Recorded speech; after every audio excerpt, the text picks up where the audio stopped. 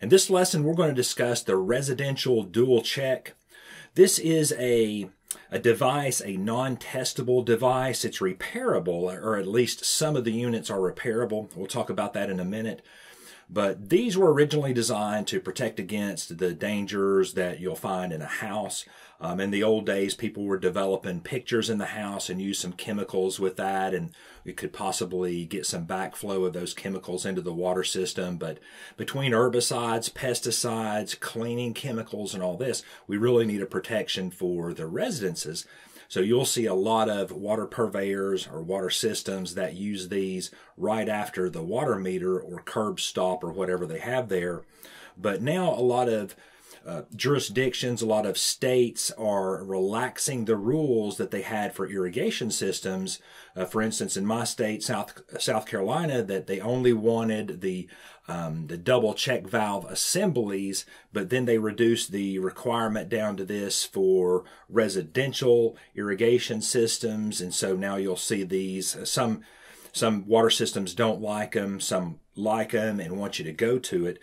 So the difference is that it's non-testable. So every 1 year, 3 years, 5 years, whatever the interval is there, instead of a test, you're either going to replace the unit or replace the guts inside of it. So there's two different kinds involved here. We have, this is here is a Zurn-Wilkins version that you can take apart. And it has the check valves inside of it, and we'll take that apart like fully in just a minute and talk about that. But there's another kind that Watts makes that has the union on it, but this side here, it has the two check valves inside of it, but they're not replaceable. Or at least that I can tell, but I'm pretty sure that they're not. But the only ones that I can see that that have the modules that you can buy, the check modules, are the Zurn-Wilkins version of it. So, and normally when you mount these, you know, on other types of backflow preventers, you're going to want the serial number and direction of flow possibly to be visible while the handles are visible. On this one, it doesn't matter, because if you're going to be taking it apart to change it or replace it, you're going to see the serial numbers no matter what. So, and if you're doing the testing, you're going to need the serial numbers for the test form. Pretty much every jurisdiction is going to want to know something about the device that's there. But you know, if you're just an irrigation technician, there's not going to be a whole lot that you can do with these aside from install them, and that's what we're going to talk about here. But you can also take them apart and flush them out if you have some upstream contamination, like a pipe break on the main that gets some dirt and stuff flushed into here. At least we can replace these on the Wilkins version, not the Watts, but if you deal with these in your market and you're installing these, always keep a couple of packs of the check valves and the O-rings with you, just in case that you're getting, your irrigation system is clogged up and it's because of this piece here. Now, when you're going to install these, almost always this should be the very first component in the irrigation system. We've already discussed that. So I would suggest, now these have a direction of flow. So the direction of flow on this one, let's say it's going this direction here, right? It's got a union on this side. I would suggest you put either a gate valve or a ball valve right here as an isolation valve for your irrigation system. But I would strongly recommend that on this side here, you use a Schedule 80 nipple, a 2-inch nipple with a union. This is a 1-inch unit here. They come in 1/2 inch, 3/4 inch, and 1 inches for the residential dual check.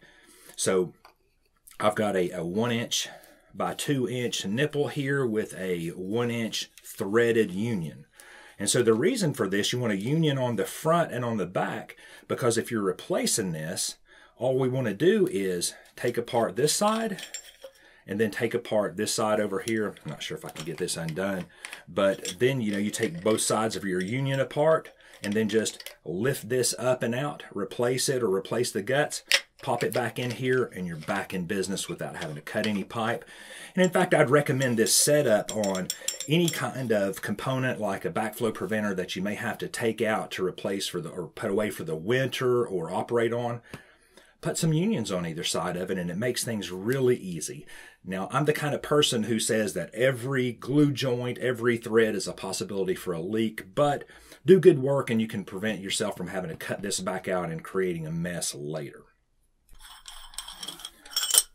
Let's go ahead and take this apart, and there's one O-ring, one check valve, another O-ring, and another check valve. Pay attention to the direction of flow on your checks. If you take them apart, this is a check module. On some of these Model 700s, you'll find a gasket here and another O-ring down inside, but on this one it doesn't have it. You'll see that in the instructions. They always give you an exploded view of this so you know how to put them back together. But this one has beveled edges down in here and it seals up good. Put that back in with our O-ring, the next check module, and an O-ring. And now we're going to put our union back together there.